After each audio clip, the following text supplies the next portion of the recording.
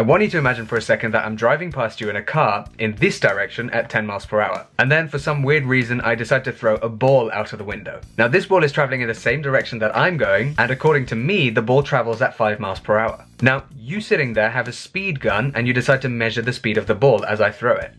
What would you measure the speed to be? Well, what you'd measure is the 5 miles per hour that I say I can throw the ball, plus the 10 miles per hour that my car is traveling at relative to you.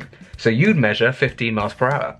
Fairly straightforward, right? But what if instead of throwing a ball, I decided to switch on a flashlight in this direction instead? What would you measure the speed of the light from the flashlight to be? 10 miles per hour plus whatever the speed of light is? No. Light doesn't work this way. No matter what my car speed was, whether it was 10 miles per hour or 50 miles per hour or 0 miles per hour, you would always measure the speed of light to be the same. What's even weirder is if I was to point the flashlight in the opposite direction to my car's travel, you'd still measure the speed of light to be the same. Now this is an absolutely ridiculous concept to get your head around, and Einstein was the first person to properly realize that this is how light behaved. One of the postulates, or assumptions that he made when he was developing his theory of special relativity, was that the speed of light was constant for any observer, except for if the observer is accelerating, but let's ignore acceleration for now. In this video, I'm not going to be talking about this weird behavior of light. There are lots of videos on this already, although if you want me to, I might come back to it at some other time. What I'm going to be talking about today is how Einstein actually came up with this idea. What was his thought process behind making the assumption that the speed of light is constant for every observer? Was he just sitting around on a beach in a deck chair and it came to him randomly? Was he that much of a genius to just dream up an idea like this? Well, he was a genius,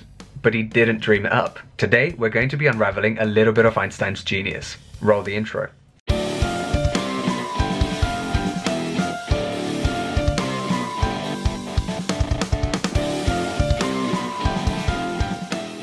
Hey, what's up you lot? My name's Parth and I make fun physics videos, though I don't have to try too hard because physics is already fun. Before we discuss how Einstein came up with the idea that the speed of light is constant for all observers, I just quickly want to mention, if you enjoyed this video then please leave a thumbs up and share it with your friends. Also, don't forget to subscribe to my channel and hit the bell button because I like to hear those bells ringing. And if you want to learn a bit more about quantum mechanics, then check out this video up here. Okay, let's get into it.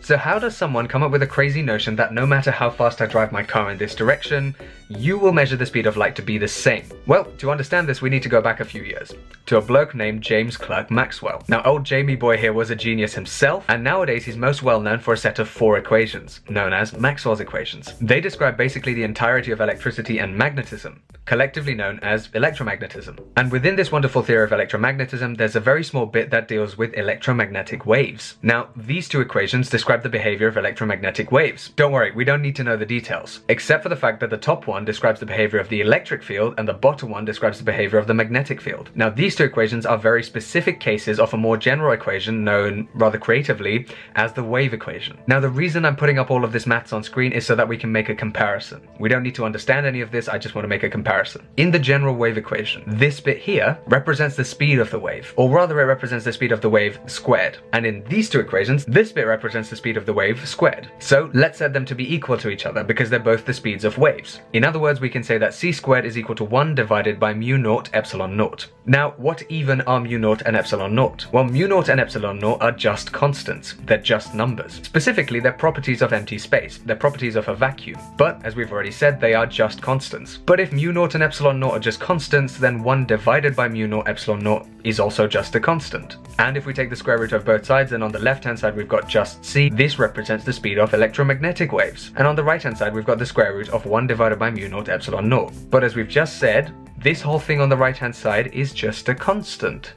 Interesting. To fully link this topic up, what I want to do is to look at the electromagnetic spectrum. Starting on the left, we have radio waves, microwaves, infrared rays, and oh, there we are, visible light. Light is a type of electromagnetic wave. This means that Maxwell's equations predict that the speed of light must be a constant, because as we've just seen, the speed of electromagnetic waves must be a constant, and light is an electromagnetic wave. By the way, as an aside, this doesn't just apply to visible light, this also applies to the entirety of the electromagnetic spectrum. It applies to radio waves, microwaves, infrared rays, visible light, ultraviolet rays, X-rays, and gamma rays, the whole lot. They all travel at the same constant speed, which is about 300 million meters per second. In other words, every second, electromagnetic waves, including visible light, travel 300 million meters. That's pretty rapid. So the fact that Maxwell's equations predicted that the speed of light must be constant was a source of unease for some physicists, because this meant one of two things. Either the implicit assumption that we'd make that when we travel in a car at 10 miles per hour, then we'd measure the speed of light to be 10 miles per hour plus the speed of light from the flashlight. Either that assumption is wrong, or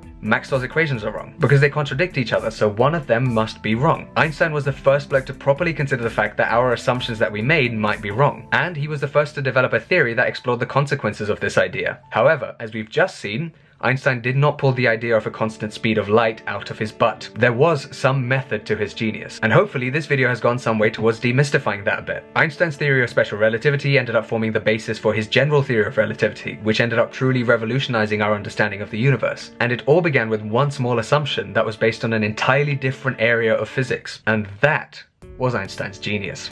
So guys, if you enjoyed this video, then please leave a thumbs up and don't forget to subscribe to my channel. Also hit the bell button if you want to be notified every time I upload. I'm going to be trying to make more of these kinds of videos, so if you enjoy them, let me know in the comments below. Also tell me in the comments, what do you want me to cover in a video like this in the future? What area of physics do you want me to talk about? Is there a specific equation you'd like me to go through and explain a little bit? Specific areas of physics that you're interested in or confused about, or anything physicsy generally? Leave them in the comments below and I'll try my best to answer. As well as this, I might even make videos on topics that you've suggested in the comments below, so please leave your suggestions.